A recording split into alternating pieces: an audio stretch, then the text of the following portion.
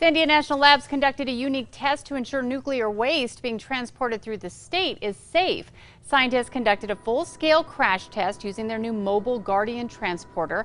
The transporters will soon replace the current fleet of vehicles that move nuclear assets within the country. Now, rockets propelled a semi-truck at highway speeds into the weapons transporter. Officials say that transporter successfully kept the cargo safe.